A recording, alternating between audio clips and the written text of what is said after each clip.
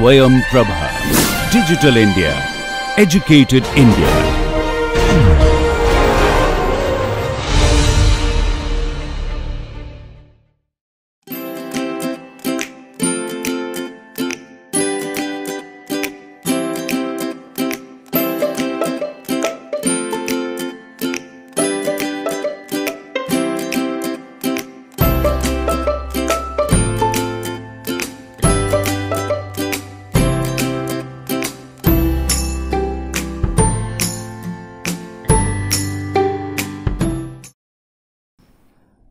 Welcome everyone to the third part of cell biology. We're going to cover a few other cell organelles in this topic, and that is cell walls, how do cells move, what are the different organelles that they use for movement, and other cell organelles.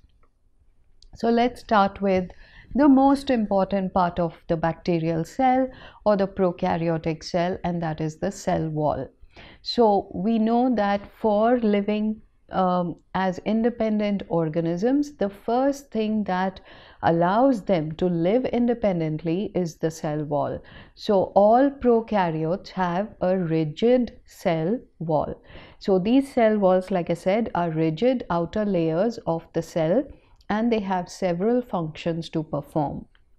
You have already seen in the previous topic that the plasma membrane, which is basically the site which determines how nutrients go in and out of the solution, how waste is excreted, that is a very fragile it's an inner membrane, and it's highly fluid, and it's not bonded at all, so it's very easy to disturb it. It's an extremely fragile membrane. Okay, so without the cell wall to protect it, this membrane cannot exist. Okay, and the plasma membrane is the one that does all the useful work of determining what goes in and out. So the first thing is protection for the plasma membrane. That is the first function of the cell wall. The second is to maintain the water pressure at the level that is required for the cell to function. So it prevents the cell from rupturing if the water pressure inside the cell becomes higher than the outside pressure. So that equilibrium is maintained by the cell wall. As I said, it's a rigid membrane, and the cell wall itself is a rigid membrane. Unlike the plasma membrane, it gives shape to the cell, and it provides an anchorage point for the flagella. And last but not the least, the cell wall has been found to determine whether a particular infectious agent, organism, will cause a disease or not. So from a clinical standpoint, some diseases are associated with the cell wall of that organism, and in many cases it's the cell wall that determines the antibiotic sensitivity of that bacteria or prokaryote. I can also mention over here something that has been mentioned in some textbooks, that it's only the modern bacteria that are pathogenic to us. Archaeobacteria have never been found to be pathogenic to human beings, and that itself is an interesting observation. Again, it has something to do with the evolution of life and so on. So remember that a pathogen likes the same conditions under which its host as the host, which means that the infected person or organism has to have the same environmental conditions as the pathogenic organism. So these modern bacteria and human beings have had a long association, and it's the archaeobacteria which have no association with human beings. Then we come to cell wall composition. This cell wall has different chemical composition in different bacterial groups or species. So that's another marker for differentiating different types of bacteria. What is common to all these modern bacteria is that all bacterial cell walls contain a chemical called peptidoglycan. So this peptidoglycan has two parts to it. the glycan part, if you remember in cell chemistry in the previous topic, we looked at NAG and NAM. So N-acetyl glucosamine and M-acetyl muramic acid are the building blocks of the cell wall. So these are disaccharides that form the glycan part of it, and these building blocks, they form strands, and these strands are linked, cross-linked to each other by polypeptide interbridges. So some interbridges are shorter and others are longer, and that gives identity to the bacterial species. So I would ask you to look into the textbook and look at the detailed diagrams of the peptidoglycan wall that is there in different bacterial species. So gram-negative, gram-positive bacteria have different levels of peptidoglycan in their cell wall, and the structure is different based on these polypeptide interbridges, but the building blocks are the same, NAG, NAM. So as I said, I think at some point in the past, there are two major categories of the modern bacteria. So that is gram-positive and gram-negative.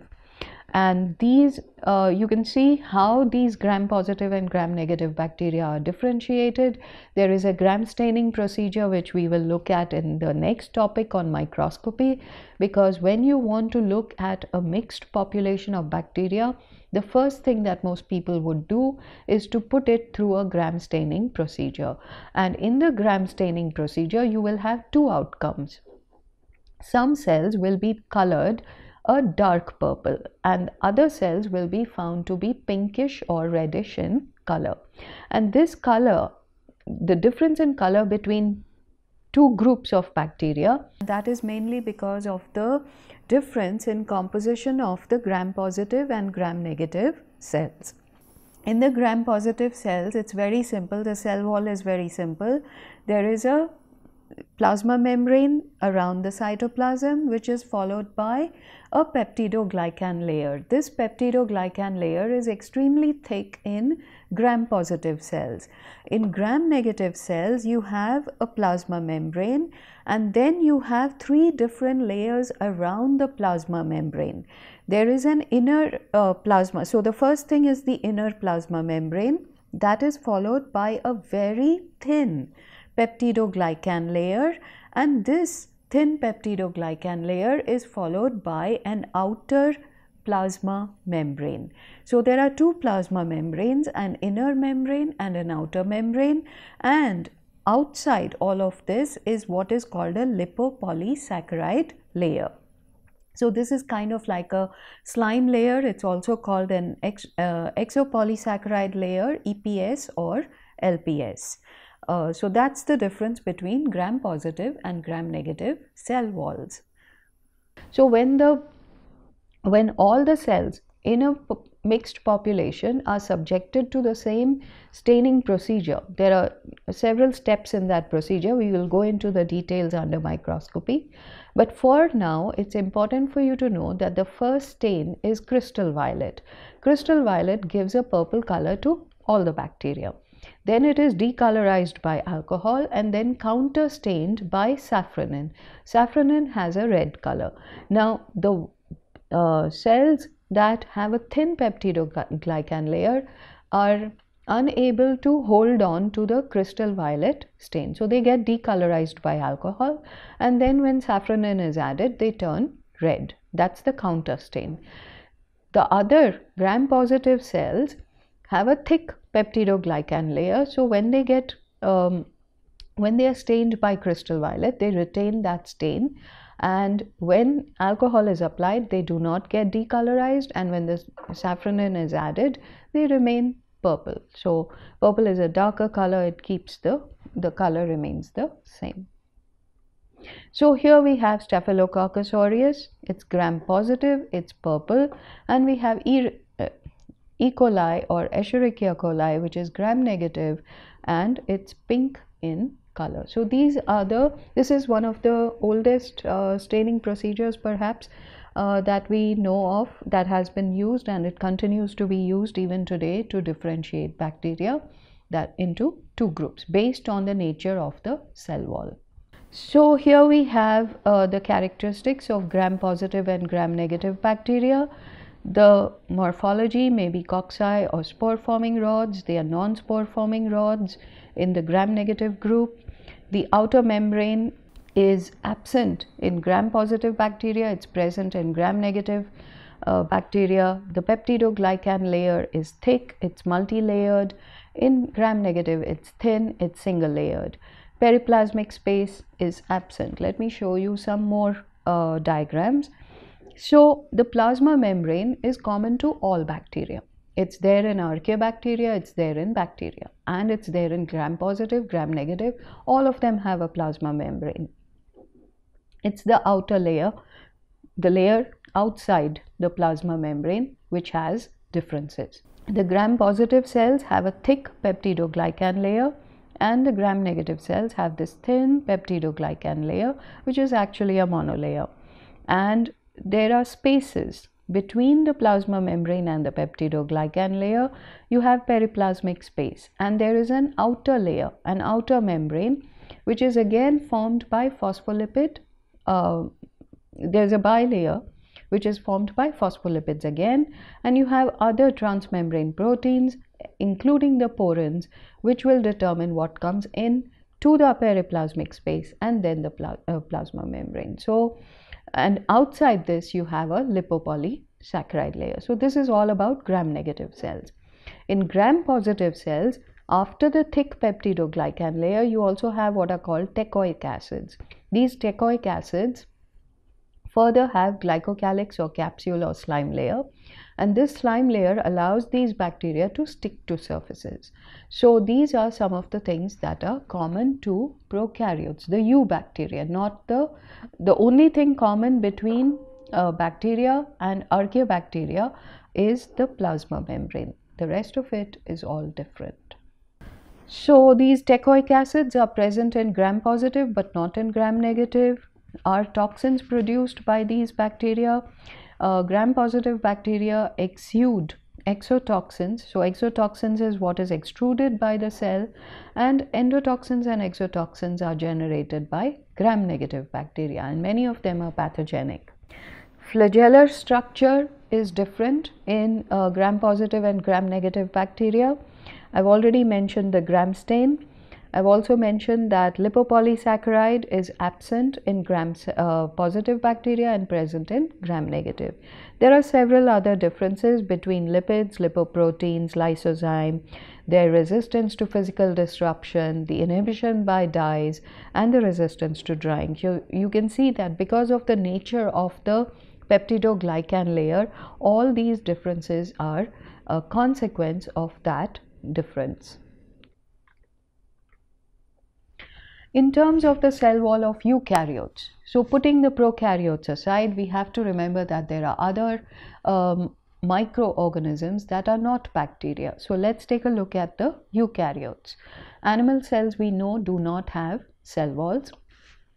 Algal and plant cells have rigid cell walls of different chemical composition. This is, in general, algal and plant cells have a matrix of cellulose fibers. So just like clothes, you can see that in clothes you have a warp and a weft, but nature doesn't do that. It just places fibers in alternate layers. So you can see very similar structure to clothes, where you have woven clothes, but not exactly the same. So you have these fibers that are sitting on top of each other. And cellulose is, yeah, very similar to what we have in cotton, yes. So we have these alternating fibers which are made out of cellulose, and they're seated on each other in alternate arrangement. So it's a matrix of cellulosic fibers. This cellulose, we know, is a linear strand of glucose only, and it's a beta-1 for glycosidic bonds. Then we have hemicellulose. So hemicellulose is branched. It has glucose and other sugars and perhaps other bonds.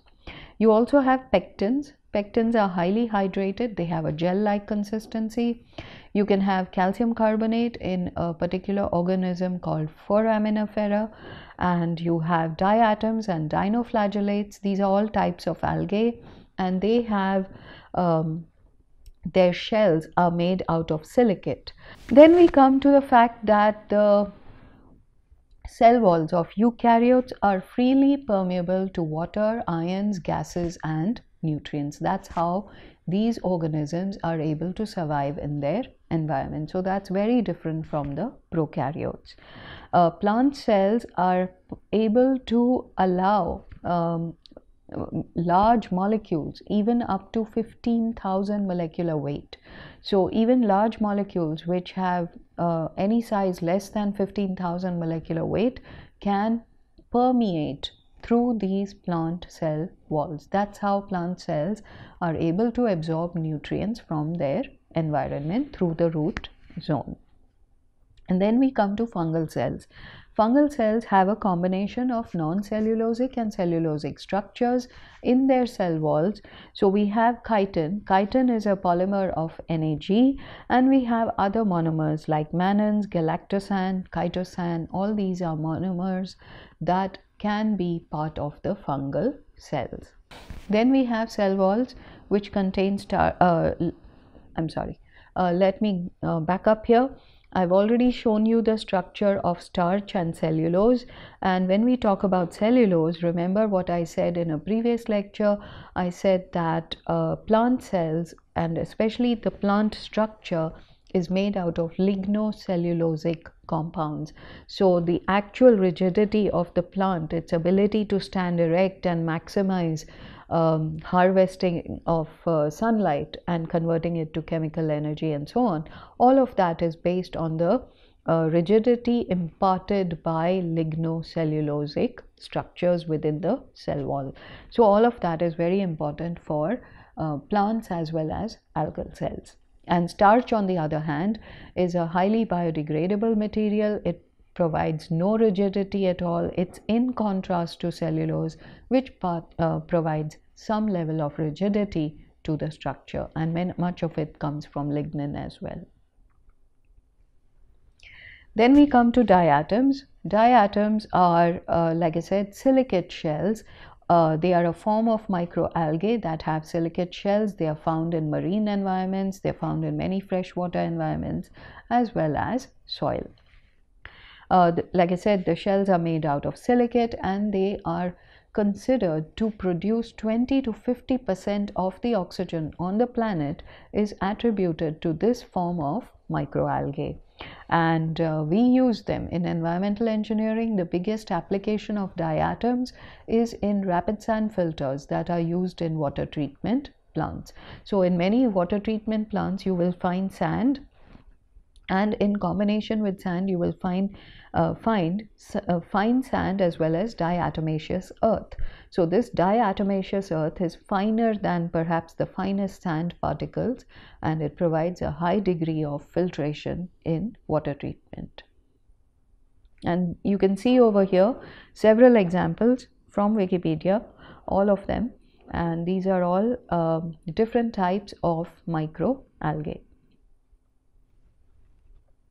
Then we come to some other cell organelles: flagella, cilia, and motility.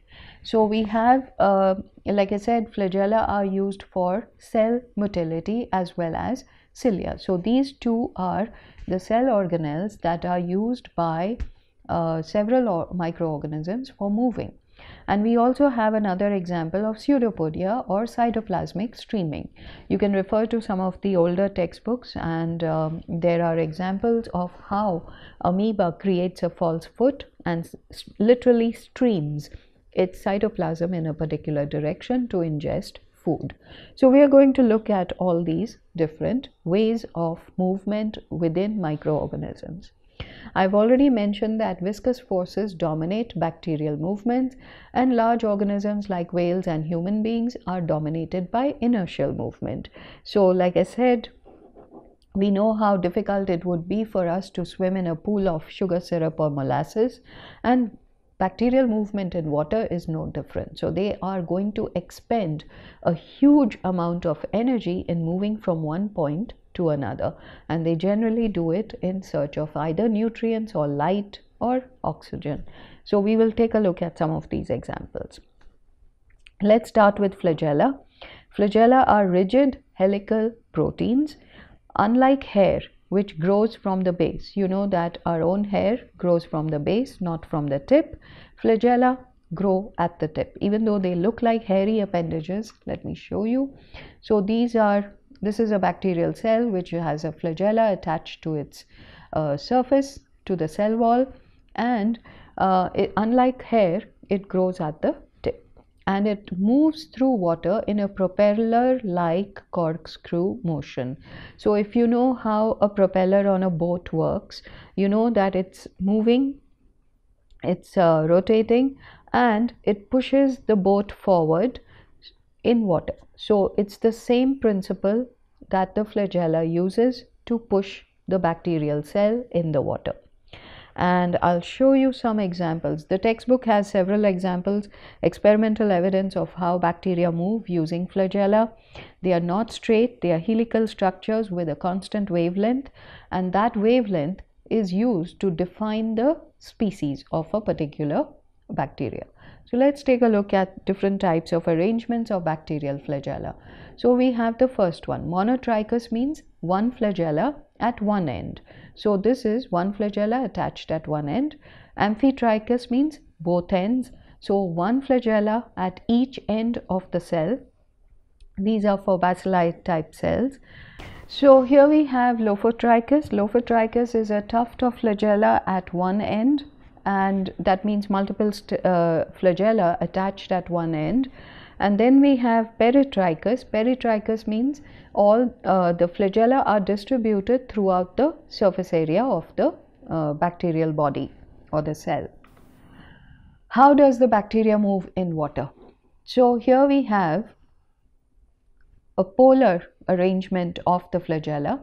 So here is a bacterial cell. It has only two flagella. Now these two flagella will sort of braid around each other. They will form a structure, and this structure will move to and fro, literally. Okay, so this is the nature of the movement of the flagellar tuft, and this will push the cell in a forward direction. Now if we have a peritrichous arrangement of flagella, this is the position of the flagella when the bacterial cell is at rest. When it moves, it will all arrange itself so that the flagella are very close to the body of the cell, and they will all again move to and fro in the same dimension, and that will push the cell forward. How does the cell move? Does it move in a straight line? The answer is no. Every time the cell has to move, and if it has to change direction, so what I just showed you here is a run, and that run is in a straight line direction. Okay, but when it wants to change direction, how does it change direction? So the first thing it does is it comes into its resting position, it tumbles over so that it's facing a new direction, and it starts the new run. So it has a run, a tumble, and a run. The tumble is simply for changing direction.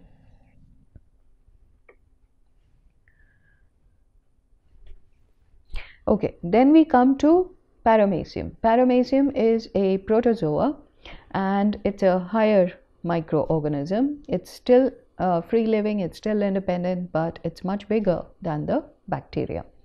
And it has what are called cilia. So these cilia are like small hairy appendages that are spread over the entire surface of the paramecium. These cilia are arranged in rows. So over the body, they are spread all over the body, but they are arranged in rows. It's almost like hair, but because they are arranged in orderly form, they work like oars on a boat. So if you think about the old style big boats, which had hundreds of boatmen pushing the boat, or rather the ship, through the water, so you have that kind of arrangement here. So each row of cilia is going to move in at the same time. So you have a ciliary wave. So the ciliary wave is where each row of the cilia is moving together, pushing in one direction, and then the next row starts doing the same thing, and so on and so forth. So there is a ciliary wave over the entire body of the protozoa that pushes the paramecium through the water. It's very interesting. You can take a look at the nature of these cilia on the surface of the paramecium. And then we come to pili. So pili are again not always present in all bacteria. They may be present in certain bacteria, and I said initially that bacteria divide by binary fission. By and large, bacteria will not have sexual recombination for the simple reason they divide by binary fission, and the DNA of the bacterial cell is replicated exactly, and then it is transmitted to the two daughter cells that each bacterial cell produces. So there is generally no sexual recombination. However, under certain conditions, it has been observed that the bacteria will create an organelle called a pilus, and this pilus is going to attach itself to a recipient cell. So in this particular case, we have a donor cell. It has the initial chromosomal DNA and a certain plasmid called the F plasmid. It may be any type of plasmid. I'll come to why that is so important. Now, this plasmid is considered to provide antibiotic resistance to this particular bacteria. So let us imagine a situation where different bacteria of the same species are being exposed to a particular antibiotic. Some of these bacteria are resistant to that antibiotic, and that is because of this plasmid, not because of the original DNA. There are some cells which are not resistant, and survival requires that they also become resistant by getting this plasmid. So how is that possible? So this is considered to be possible because of this organelle called the pilus. So when this pilus from the resistant bacteria attaches itself to the non-plasmid containing bacteria, you get this kind of attachment.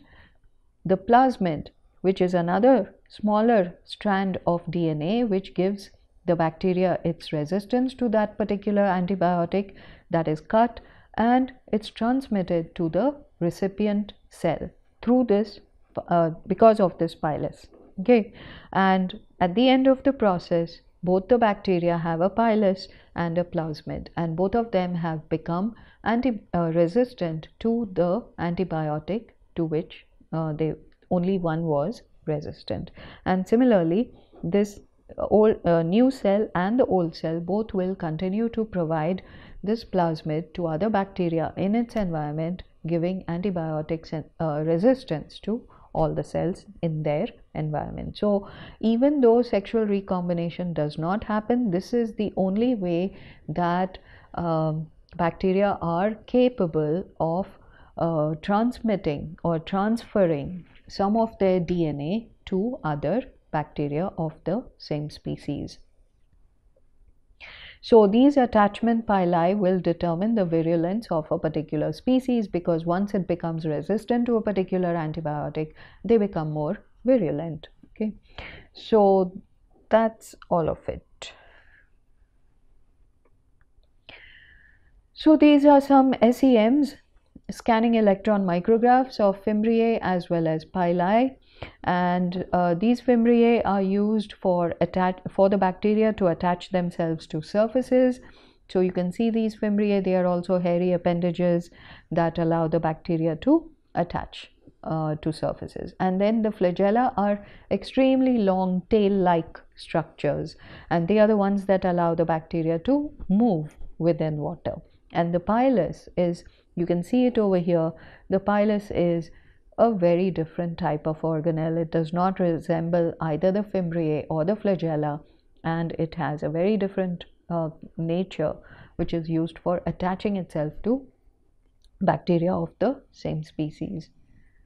or even across species. So these are, so the fimbriae and the pili are together responsible for determining the virulence of the bacteria, because remember, if it attaches itself to a surface and then creates a pilus, then first step of the process is attachment, and then by transferring the plasmid that gives it resistance and other functions, then it determines the virulence of that particular bacteria.